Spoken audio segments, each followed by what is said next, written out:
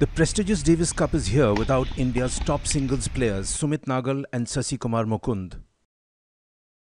Well, ideally, we would like to have our number one and number two with us in singles, but for some reason, they believe that they may not be so effective on grass. So, bit disappointed with that, to be very honest. But that's how things go. You have to make do with the best what is available, and the other boys, we are preparing them well, so they should do the job for India.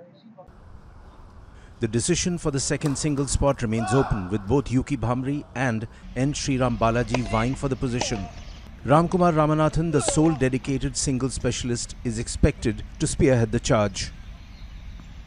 We're playing, that's the whole purpose of calling the camp. We want to see who's sharper, who's fitter, and who's in better nick for singles and save the other one for doubles, basically. And we're playing a lot of sets, as you see, sets are going on, matches are going on, and basically that will determine who's going to play.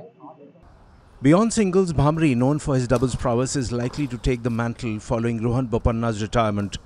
With seasoned campaigners like Saket Meneni and Yuki Bhamri in the mix, alongside rising stars like Nikki Panacha, the Indian team boasts a blend of experience and potential.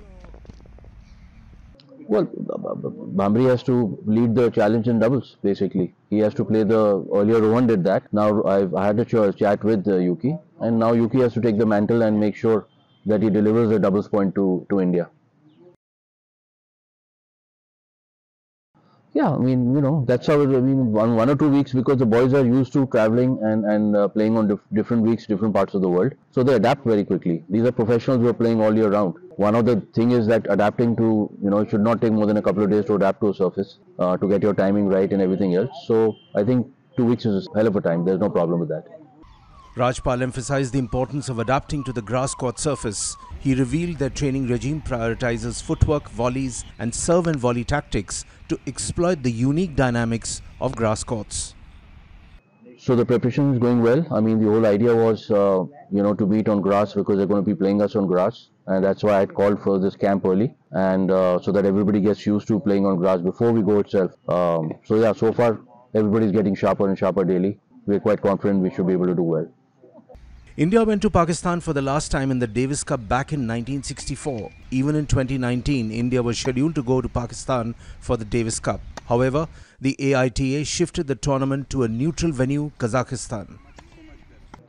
Pressure is going to be there on both sides, so that's a given, because they're playing home tie as well. The pressure is also going to be on them because there's going to be a lot of expectation. But pressure is there in any case. But however, when you look at history, and I was talking to Vijay Amritraj as well, they played them in Malaysia on this thing.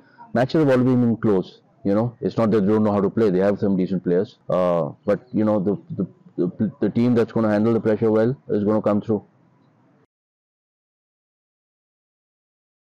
These boys are seasoned, they're used to playing, and then we are having meetings every day where we're preparing them. I've personally won Pakistan Open 1 year, so I was sharing a lot of experiences with them that, how even though I was playing people from Europe, crowd was against me at that time. But yeah, so Davis Cup is all about that, it's all about handling pressure and taking pressure to the opposite team, not taking it yourself, and Indians tend to do that well in Davis Cup. So we are hoping that the boys are going to continue the practice to do that.